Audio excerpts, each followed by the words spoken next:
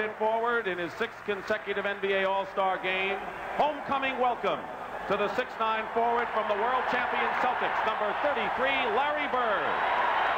A thunderous ovation for Larry Bird's return home to play in the NBA's 35th All-Star Game at the Hoosier Dome in downtown Indianapolis in 1985. Nearly 40 years later, Indy is getting ready to roll out the red carpet once again for professional basketball's elite as it hosts the 2024 NBA All-Star Weekend in February. A chance for Indiana and Indianapolis to shine in the international spotlight. And Bicentennial Unity Court will be center court of sorts for all of the action, the hub of activity that will be part of that event.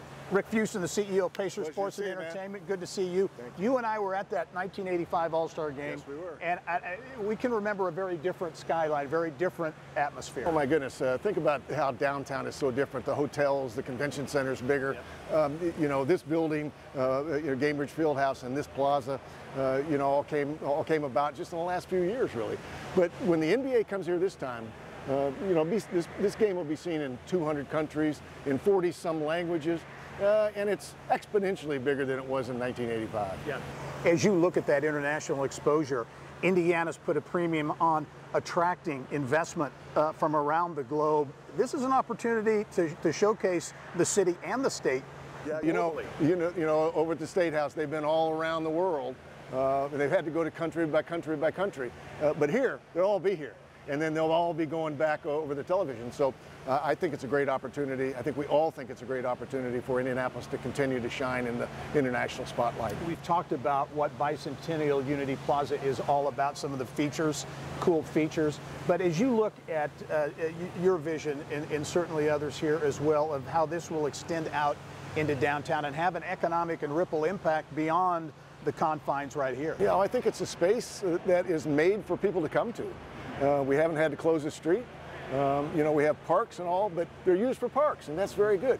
This is an activity spot, and we'll have all kind of events, you know, across weekends, on daily basis, whatever the case may be. But to be able to have kids down to look at the Sphere, to be able to have kids down to look at the mural, to have them down, all kind of different people to look at the Together sculpture. I think it's going to be a place where you want to come and take a picture. As you look, was there intentionality in saying, hey, let's create something here that can help take Indianapolis kind of to that next level of development, of activity downtown? Yeah, I don't think there's any doubt about it. You know, we have some great sculptures here, great monuments, I think second only to Washington, D.C., and I think this adds another dimension to it. You know, Chicago has a lot of great things, and they've got their beam. You know, guess what? We've got our Together and we've got our Sphere. And so I think it was intentional that we could find a place right next to the Fieldhouse where people could come and participate on a daily basis.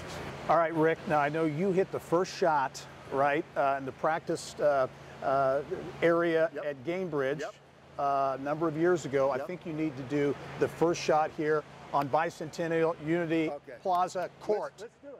Danny Lopez will give the assist. Hey, you made it. You were nervous. You were going to make it. I was terrible nervous. Assist to Danny Lopez over there, too. Rick, hey, thanks very much. Thanks, man. Appreciate you.